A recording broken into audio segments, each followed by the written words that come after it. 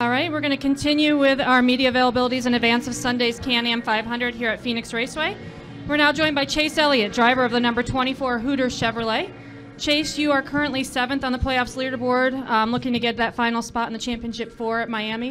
Why don't you just talk about what your approach is this weekend here at Phoenix? Yeah, I mean, our task at hand is pretty simple. We have to win the race to move on next week. Everybody in here knows that.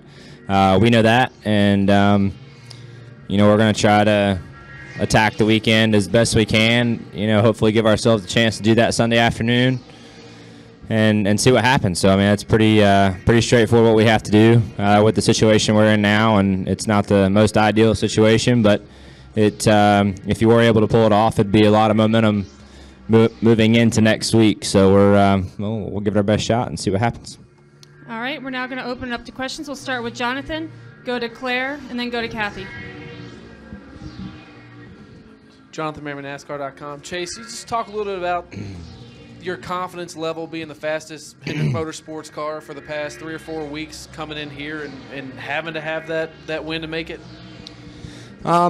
Yeah, I mean, I think that, as being a teammate at HMS, we all try to help each other to go fast, and we all sit in our meetings and we try to lend information and things that'll help all of us. Obviously, when the race starts, we're all kind of on our own in a lot of ways as to try to beat the other three, or whoever. You're trying to beat everybody, and those three are also in the field. So it's not just about beating them, but I think that we all have work to do, and I think that we have the right ideas and we know the direction we need to go. It's just a matter of executing it and getting there and putting an entire race together. It's more than just having fast cars. It's about putting a race together, having the strategy play your way. Some of that stuff you can do really good, and some of it you have to be, kind of have a good day and get lucky with for it to really work out in your favor. So hopefully we can do all those things Sunday, and it'll work out in ours. And hopefully, hopefully that'll be the case. But we'll just have to wait and see. We'll go to Claire, Kathy, and then Bob. Claire Beeline, Sirius XM NASCAR Radio. This is a crazy race often at Phoenix, and there's a crazy situation, with the cutoff, and one guy gets in if there's a win. How far do drivers go? What is your moral compass as far as the end of this race? And surely it's going to get crazy. Well, I think it depends on who's where and what the situation is and what guys are racing for what spots. And, we've seen that here before. I think if you're in a position that, it's going to help you, I think you got to be pretty aggressive. I think there's definitely a line as to how far you want to push it. But, again, the flip side of that is if you're racing for 10th, I'm not going to, put myself in a bad spot to run 9th, So I think it just kind of all depends on where you are and what situation you're put in and what it means to you to have that extra spot. Kathy Brown, pitting outside the box. When you're in the race, particularly this weekend, are you going to have anybody on your team reporting back to you where other drivers are? Are you just going to go out and, run your own race, maybe wait to the closing laps? Are you that type of driver, or do you just want to go out there and not think about it? I don't request information like that. Typically, if we were on the bubble and we were having to race guys, sure, they would let me know, hey, you're either in or out. And obviously moving forward means you're going to be closer to being in, and moving backwards means you're going to be closer to being out. But, for us, it's pretty simple. You either win or we're not a part of the 4 next week. So, the points calculations this week are really irrelevant to us. And they're not to a lot of other guys, but to us they are. So it sounds simple, just a matter of going to do it. We'll go to Bob. Bob Pockris, ESPN. Can you compare the stress and the pressure of your situation now versus leading late in the Daytona 500, wondering whether you're going to run out of fuel? Yeah, that's a good question. It seems like the Daytona 500 was yesterday. We were just talking about this morning and just how fast this year's gone by. But I would say similar. I think it's definitely similar. Being leading the closing laps of that race, not really knowing what was going to happen, and having a shot to win the Daytona 500. Obviously one of our biggest events. That could have been a huge day. but also right now is an important part of our season. A championship is huge, and being able to race for one is an opportunity any driver would want. So fortunate to currently have had opportunities to do both, and have an opportunity to compete for a championship. Still do have an opportunity. It's more than I could say a year ago. So although some disappointments there at Daytona were definitely there, and there's nothing I can do about that now. We still have a chance to go to Homestead next week, and we'll try our best to do that. Do we have any additional questions for Chase? Up here to Dustin. Dustin Long, NBC Sports. Chase, it's often human nature to think, what if? For somebody like yourself who says, you're in a position where you've got to win, that's something you haven't done yet at this level, you've come so close so many times this year. How tough is it to not think what if in terms of could have scored a win, how things might have been different? I mean, you can play the game, I guess, of what ifs, but unfortunately, for our circumstances, we don't. This is a sport of do's and don'ts, and we have not. And I've said that before, and it's just the facts. What happened last week, it has, or a month ago, or the beginning of the season, or having an opportunity to win and not, it's nothing that you can change now. I think you just have to understand whatever position that you were in, and hope that you learn something from that experience, to know that if you're ever in that position again, you can change the outcome. And I think sure, there's disappointments that have come along with that, and with that learning curve, but I think that you just have to understand that you can't change it, and you hope that you can change the outcome the next time it rolls around, if it ever does.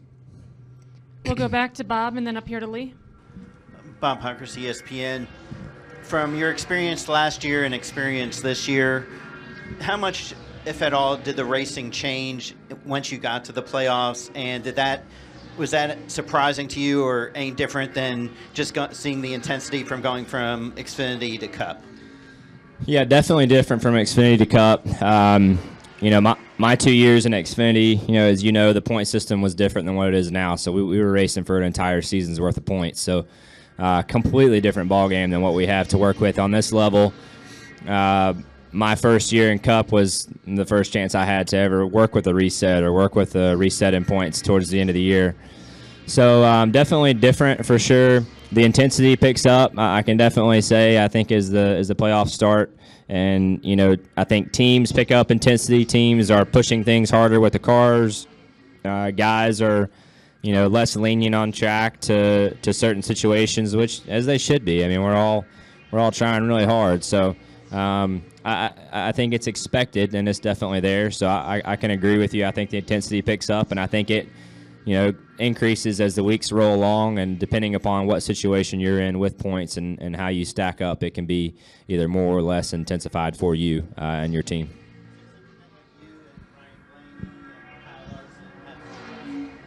Is it something that like you and Ryan Blaney and young guys have to get used to or adjust to? I don't think so. I mean, it's the same for everybody, and I guess fortunately for me, while being in Cup, I've never really been used to anything else. So it's kind of what I've always seen.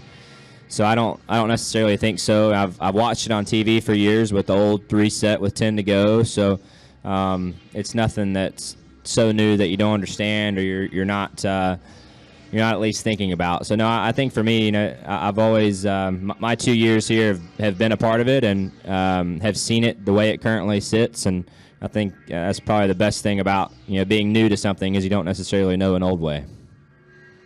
Go to Lee. To kind of follow up on that, what lessons have you learned throughout this year, throughout your first entry into the playoffs, that you'll take and be even better next time, so you're really not in this crunch kind of situation? Well, this is my second time in the playoffs, but I do think that I learned some things last year. Like I said a minute ago, we're still a part of it right now, and that's more than I could say a year ago. So I think we have gotten better from that standpoint. I think we've run these last 8 weeks probably better than we've run the entire season. So I think that's encouraging to know that we have the kind of pace that it takes to go and compete for wins. We have the kind of execution, we have the pit stops, and we have all the things that it takes for it to happen. It hasn't, but I think we had the things that it takes to do so. So I think that's the biggest thing I've learned is, I look at last year, and I think there was a lot of opportunity last year. We had a great car at Charlotte to advance there in that race. Ended up getting in a wreck. So I looked at last season and just saw a lot of missed opportunity. And I kind of look at the beginning of these playoffs the same way. Throughout the first 8 weeks, we've missed some great opportunities that were there to help us move forward. So I've learned a lot. I've also learned that I don't want to miss out on those opportunities moving forward. And obviously I'm going to try everything I can do to not, if you ever have the chances down the road. Any final questions for Chase? Chris? Chris Knight, catchfence.com. Chase, no matter what happens on Sunday, is there going to be any satisfaction to know that you've had a solid season and something to build on for 2018? That's tough because, the opportunities we've had, as I said a second ago, over these first 8 weeks were tremendous. And, it'd be disappointing to not make it for sure, to know how we've run in the playoffs and to know that we have competed with some of the guys that have made it in, or are currently working their way in for a lot of the season. And we've run with them at a lot of the races. They've won more races than us, but we've run with them a lot of the times throughout the season. So I think that's pretty disappointing if you don't make it to know that much. But there has been some solid pieces to the season, but I don't think it would be satisfying if we leave here not a part of it next week to know that we've run like we have these last 8 weeks and to not be a part of the show. All right, Chase, thanks for joining us. Good luck on Sunday. Thanks.